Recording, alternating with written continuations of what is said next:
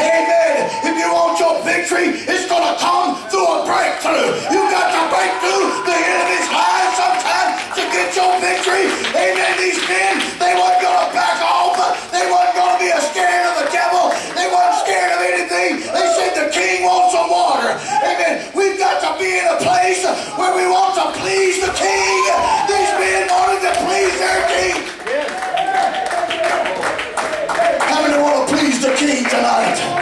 I don't care what he tells you to do. I don't care where he tells you to go. Amen. You're going to go no matter what kind of devils you got to fight. Hallelujah. Hallelujah. Hallelujah. Somebody needs to shout hallelujah. Amen. Amen. There was a time in the history of Israel. Hallelujah. Amen. That Elisha was a prophet. That the king of Syria, he wanted to stir some things up, and he planned to set an ambush against the king of Israel. Amen. Amen. And so Elisha, he warned him time and time again about this ambush. And the king of Syria got word. And he got a little ticked off. And he got a little upset. You know, the devil gets mad when God gets ready to do something he don't like. But we need to look him square in the eye and say, I don't give a flying flip how mad you get, devil. Amen. God's going to perform what he wants to perform in my life. It does not matter what the devil thinks. It does not matter what the devil, amen, has planned in your life.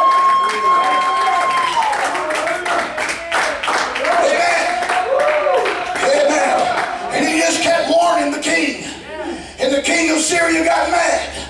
Amen. And he told the king of, because somebody had told the king of Israel about this ambush. And so the king of Syria gathered all his generals together. Amen. And he got them all in one place. And he said, which one of you is for the king of Israel?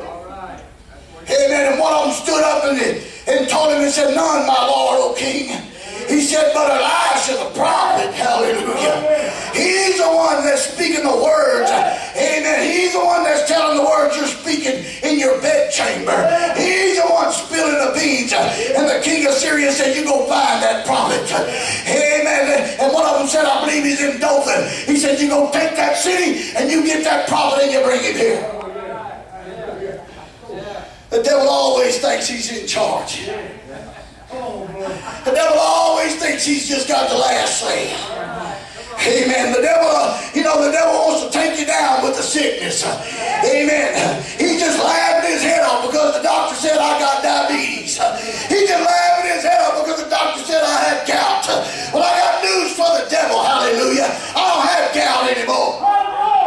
Amen. God used a man that had been struck, amen, with a stroke. That couldn't talk, that couldn't walk, couldn't use one hand. Amen. But I went to that man's house. Amen. And we had prayer meeting in his kitchen. And the Holy Ghost fell. I'm talking about the devil thinks he's in charge. Thank you, Jesus. And when that man laid hands on me, hallelujah, the gout went away. Hallelujah. Praise God.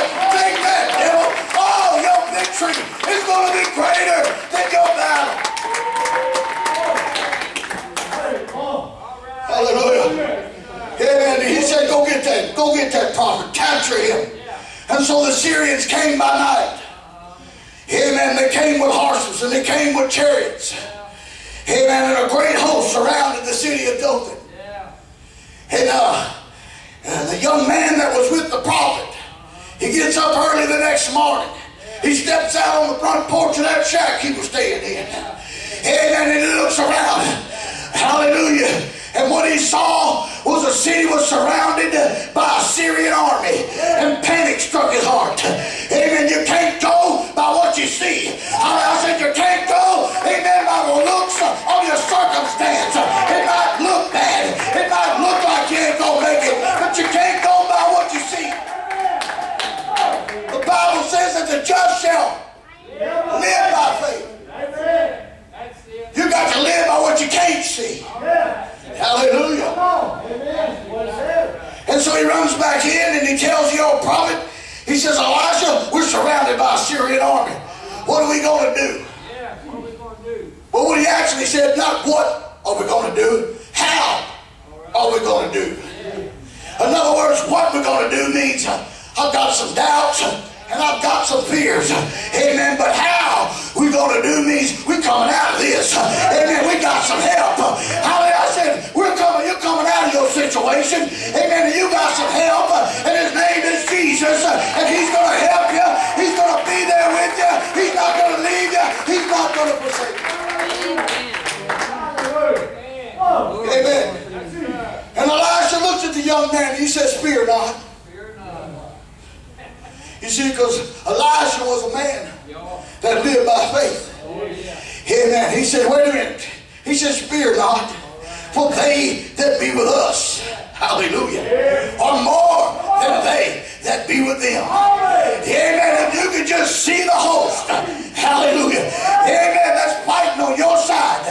Amen. If God would allow us to look into the sky and see all the enemies that are against us, the whole sky would be totally black. Oh, but all it takes is just one touch into that darkness and a light will shine through it. And when that light comes to your situation, and when that light comes to your dilemma, and when that light reaches your